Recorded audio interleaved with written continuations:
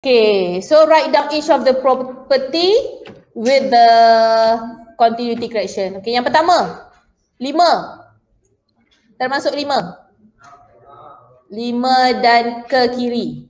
So, tambah 0.5. So, 5.5. Okay.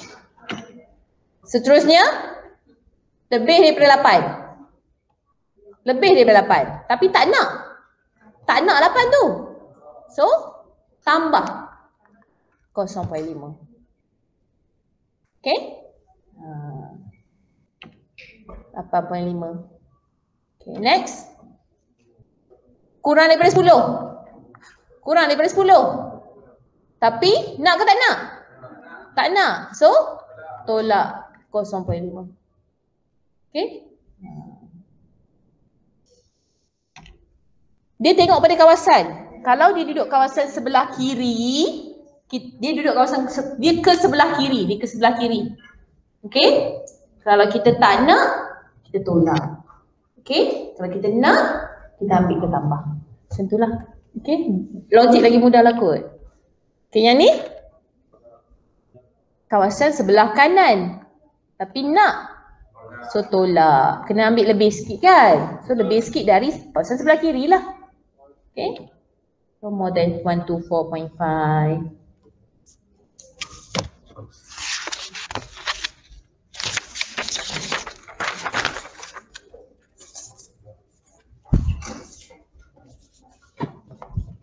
Okay. Ni.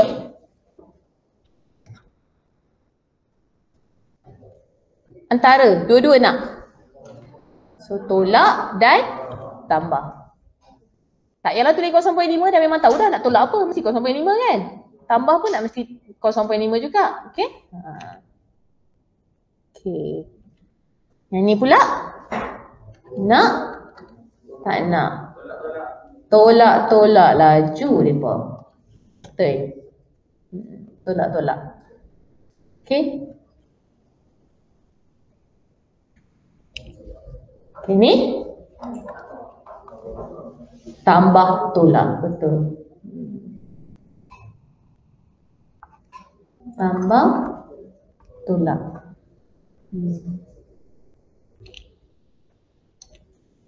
Ini paling senang. Antara. Okay.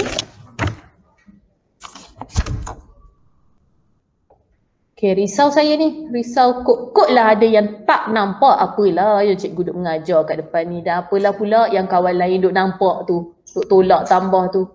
Okay. So kalau ada yang tak nampak, tak faham, try tanya kawan. Tidak lepas tu, lepas ni datang terus ke depan. Cikgu explain balik. Pakai whiteboard. Okay. Memang kena buat number line lah. Tak ada cara lain dah. Sebab ini cara logik. Yang saya ajar ni adalah cara logik. Faham. Okay. Siapa yang memang boleh faham, dia boleh terus nampak terus. Okay. So, takut yang ada juga yang tak nampak. Okay. Okay. So kita tengok example seterusnya. Bila nak kena buat continuity correction ni? Bila yang nak tambah dengan tolak 0.5 ni? Hanya bila mana data tu adalah asal binomial dan kena pakai normal. Jangan suka-suka hati normal biasa pun nak pergi tambah tolak. Mentang-mentang dah belajar continuity correction kan? Dia seronok pula duk tambah tolak. Okay. Okay. So, pertama sekali, binomial, tukar ke normal. Nak tukar ke normal, perlukan mean dengan variance. So, maklumat mean daripada mana? Ni N, yang ni P. Okay. So, N kali P. So, N kali P, 200 kali 0.3. So, NP, mu adalah N kali P iaitu 200 kali 0.3 dapat 60. Varian pula, sigma square. Sigma square adalah NPQ, so 200 kali 0.3 kali 0.7 dapat 42 NPQ. Okay. So less than or equals to 50. Nak tak nak? Nak. Okay, so kalau nak untuk kawasan kurang daripada, so kena ambil lebih sikit. Tambah 0.5. Okay. So lepas tu ini siapa ni? Ini adalah normal distribution kan? Setiap kali dah tukar ke normal, kena pula tukar ke standard normal. Lepas tu baru boleh baca daripada table kan? Okay, so sekarang kena pula tukar ke standard normal. Okay, so tukar ke standard normal, ini X kita, ini mu, ini standard deviation. Yang ni yang selalu pelajar terlupa sebab kita ada variant 42. So standard deviation will be third 42. Okay, so be careful kat sini. Be careful dekat third tu. Because originally dia adalah variant. Okay, lepas tu tekan je calculator, buatlah mencari kawasan sama waktu dengannya tu. Ni kawasan negatif. Negatif 1.466. Okay, so dia sebenarnya kawasan sama dengan kawasan more than 1.466. So sebenarnya boleh ke baca untuk 1.466 daripada table tu? Table hanya ada untuk 2 tempat sahaja kan? So awak baca pada siapa? Baca pada 1.47. Okay? Boleh? Boleh F3? Yang benda barunya hanya satu sahaja, iaitu belajar continuity correction. Nak tambah dengan tolak tu saja. Lepas tu nak tukar ke standard normal, nak cari kawasan yang setara, nak baca daripada table tu, semua benda-benda yang biasa. Benda-benda yang kita dah belajar dalam lecture 3 tadi. Okay?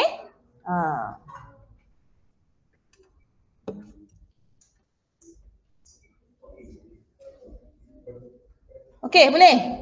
So sebenarnya konsepnya dah habis, cuma nak buat exercises sahaja. Okay, tengok depan So kalau apa? Cikgu kata Salim bolehlah kot, dah faham lah kot kan? Ini dah ke? Dah. Okay, yang ni more than 60. More than 60 maksudnya tambah 0.5 sebab tak termasuk kan? Nak kawasan tak termasuk. Lebih besar. Okay? So tambah 0.5. So tukarlah ke ni X tolak mu per standard deviation. Okay.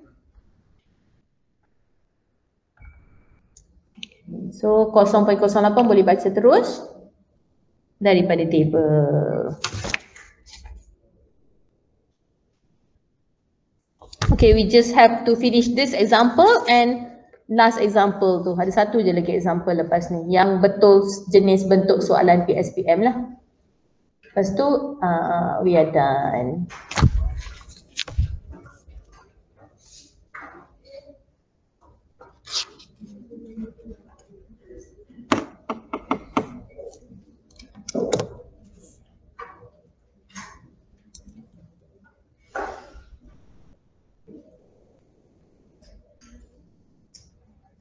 Okay, dah?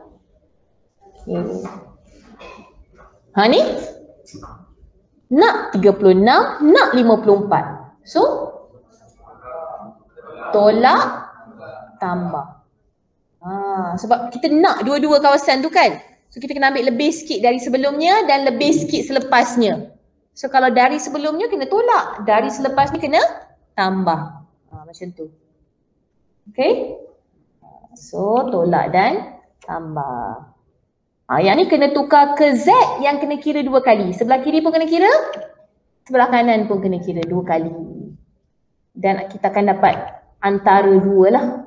So, antara negatif dengan negatif.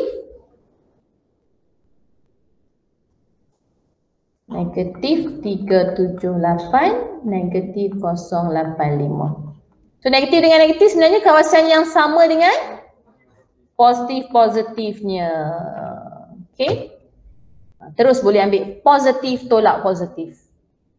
Okay.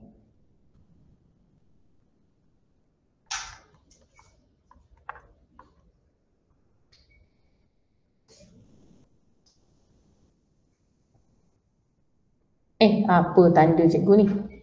Terbalik. Antara hanya ada satu antara ni je. 3, 7, 8.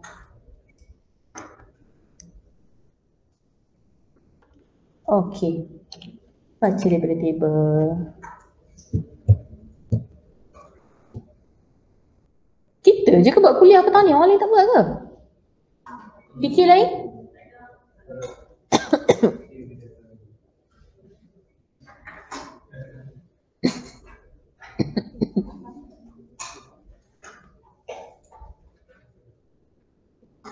Dah habis? Belum. Go. Tak nampak pun. Tidak selalu duduk belakang. Okay, done ya? Next. Okay, ni tak nak 52, tak nak 59. So tak nak dua-dua. So ke dalam sikit lah kawasan dia kan? So kalau nak ke dalam sikit, kena tambah pada 52 dan kena tolak pada 59. Okey dah kot? Dah macam boleh nampak dah kot? Kan? Okay, kita tak nak. So it's the area jadi smaller lah. Smaller inside. Okay. Dan yang ni jadi kawasan negatif dengan negatif macam tadilah. Negatif dengan negatif. Kawasan antara terus tolak.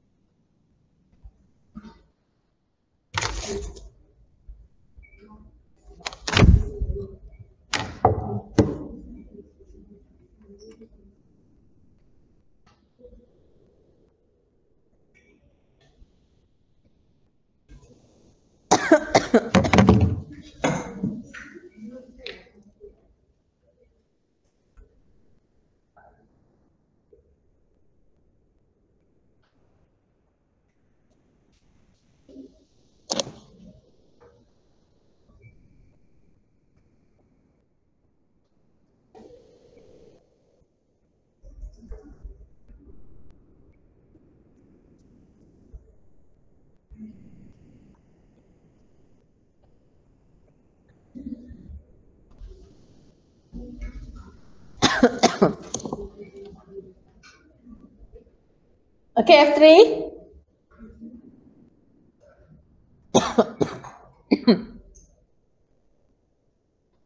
Okay, done with this slide? Done. Kalau tak pun, siapa bolang group, aku lagi boleh saling kalau tak sempat. Ataupun dalam portal pun ada dah portal. Ke dah tak buka dah tengok portal ni?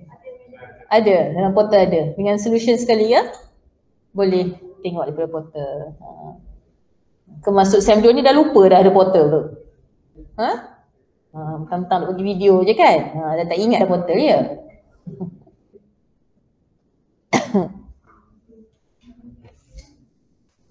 Okay dah? Okay, next. Ni 66 tak nak. 76 nak. Tambah. Okay, tambah.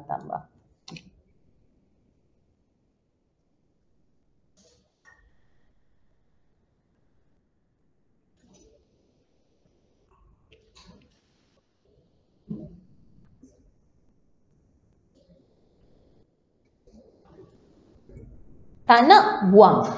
Nak, simpan. Macam itulah. It makes sense tak? Tak nak buang kan? So kalau nak buang, nak ambil daripada kawasan mana?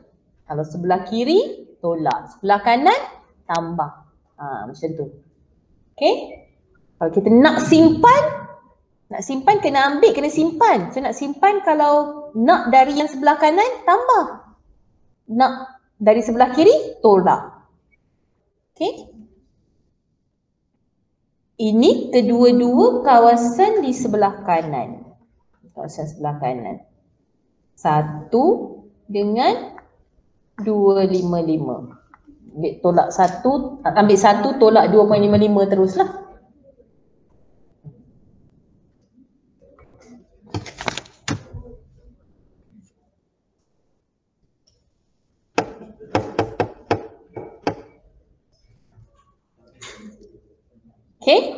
Last one yang pada equal sign.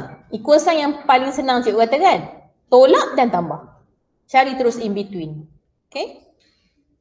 Done with the slide? Okay. Kata done, done mengambil gambar.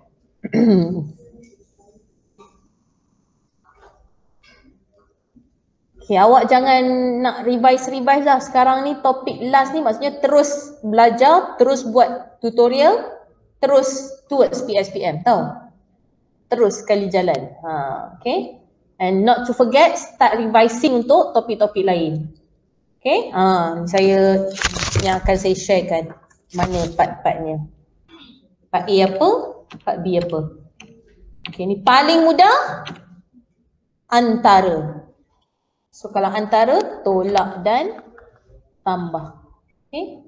Kawasan pun dua-dua sebelah kanan. Okay, last example of lecture 4 of 4 for our last topic. Sebelum saya habiskan syllabus dengan awak. Boleh, sosek-sosek lah. Masih lagi ada 3 jam bersama dengan saya. Next week pukul 8 dan pukul 8 hari Rabu dan hari Khamis ke-12. Minggu 14 hanya ada hari Rabu sahaja. Pasal apa hari Khamis tak ada? Cuti nuzul Quran. Okay? So study day lah hampa. Hari Jumaat 30 April tu rasa hari Jumaat tu tak ada apa kelas dah kot. Okay. Patutnya adalah kelas-kelas hari Jumaat yang last-last tu. Okay. Okay. Last one. Dah ke tadi? Dah Okay. Okay. Last example of this semester. Last example. Apa example 1? 2 lah kan? A fair coin is tossed 400 times. So, ini adalah maklumat N. Find the probability. So, kalau ada N, dia mesti ada P. Apa P-nya? Pasal apa? Sebab dia fair coin. Coin kalau flip is either you get a head or a tail kan? So, probability-nya nak getting siapa? Tail. Tail. So, success kita adalah getting tail. So, probability of getting a tail is 0.5. So, what data is this? This is binomial, where you have n 400 number of time with the probability of the success that is getting a tail. That is 0.5. Okay, ni N400 kot. Ada ke dalam table kamu nak cari tu? Tak ada. Ini yang saya kata syarat saya senang aja. N besar, P kecil. Ini memang dah besar sangat-sangat dah ni. So of course lah tak boleh buat secara binomial, makanya kena tukar ke normal. Nak tukar ke normal perlukan mean dengan variance. So mean-nya adalah 400 kali 0.5, variance-nya 400 kali 0.5 kali 0.5. Okay, so tulis balik elok-elok. Berapa? 200 dengan 100. Okay, tulis balik elok-elok. Itu dengan langkah kerja macam nak darab tu saya tulis tu. Okay, so tulis balik elok-elok. Okay, so X adalah number of tail, then binomial tukar ke normal. So ingat, bila kita tukar daripada binomial ke normal, apa yang wajib kita buat? Apa yang wajib kita buat daripada binomial ke normal? Ya Allah, penat je aku mengajar sejam ni. CC, apa dia? Continuity correction. Bila kena buat continuity correction ni? Bila daripada binomial ke normal. Normal yang biasa tak usah buat Lepas ni mentang-mentang dah belajar kan, norma yang biasa pun nak tambah tolak. Jangan. Tambah tolak hanya benar untuk binomial ke norma sahaja. Okay, norma yang biasa buat macam biasa. Tak payah galak nak tambah tolak 0.5. Okay. So, kurang daripada apa soalan ni tiba-tiba kurang. What is azan dah. Less than 230 between. Okay, tak apa, salin je. Okay.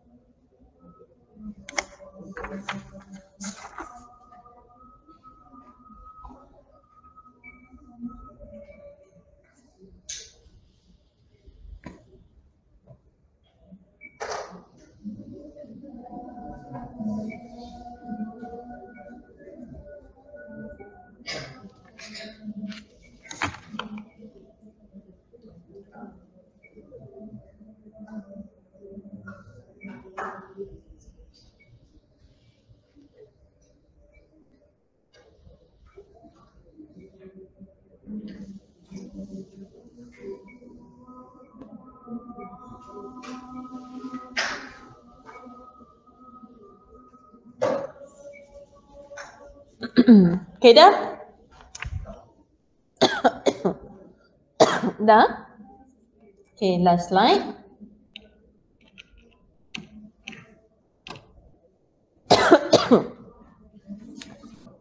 Okay, exercise awak boleh buat sendiri. Lepas habis ni, saya just nak share PSPM part A, part B. Topik apa, berapa markah tu je. Okay? Okay.